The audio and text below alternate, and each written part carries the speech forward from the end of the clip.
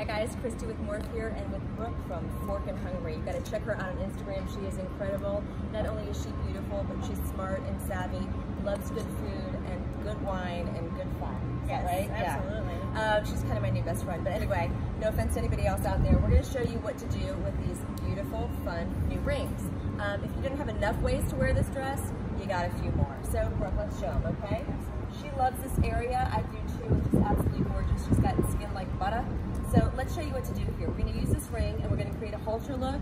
And this becomes almost like a piece of jewelry. It just steps it up a notch. So let's pull the sleeves out, okay? So we're going to come up here. We're going to take this hoop.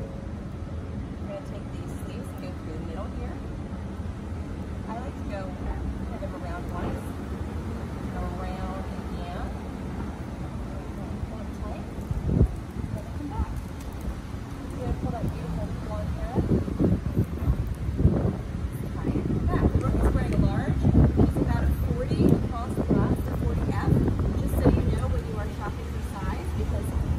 Not your standard size dress, obviously.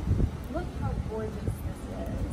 Oh my gracious, how do you feel? Awesome. You look gorgeous? Yes. And you just make this dress your own, right? So you tweak it. You always feel pulled in here. She gets to hide something she's not crazy about, although I'm crazy about it personally. I'm wearing the same dress as a skirt, and it can go long or short, as you know. But this is about the rings, so we're going to finish over here with something around the waist.